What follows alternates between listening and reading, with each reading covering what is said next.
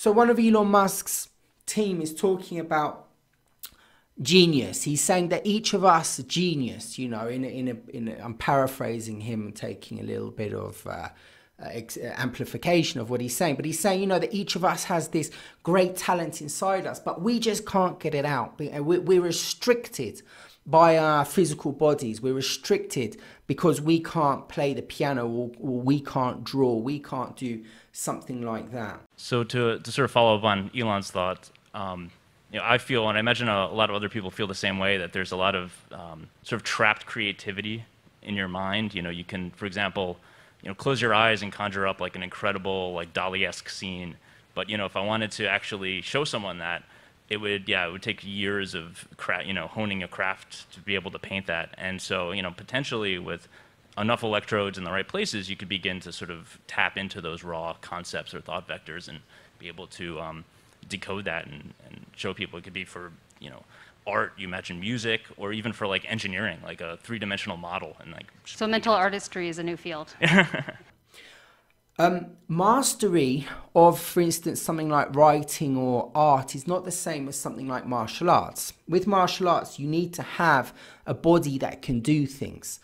With art, you don't need to do a lot. An ordinary person can put a piece of paper over a great master's drawing, and they can draw the outline, and they can have a fantastic drawing. Because the issue within art is not your capacity and your skill.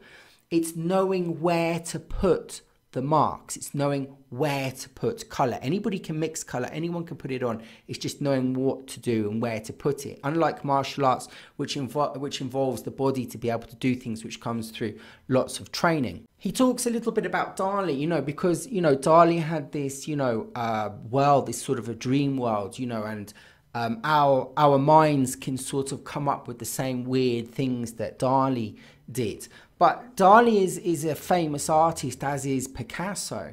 And just because someone's famous doesn't mean that they're good. You can talk about someone like Cézanne or Matisse or Van Dongen, who, in my opinion, were far greater artists.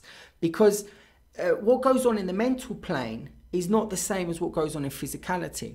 You can have a very good artist which comes up with a very good picture in their brain, and they have the capacity to paint it, and they paint it, but it just doesn't look or have the same quality as what was in your mind. So painting or extracting what's in here and placing it in the physical world is not the same. It doesn't work like that. Creativity doesn't work like that. Creativity is actually very difficult. When you're doing something like Cézanne, going through a Cézanne work, you're actually going through a path. You're going through a process of discovery. You don't just think something up and then copy paste. The creativity comes through a very long path of discussion, of reflection, of trying to understand. And when you look at the creation, it's like a conversation. And that conversation goes somewhere internal. So the conversation between the internal and the external is the journey of the internal.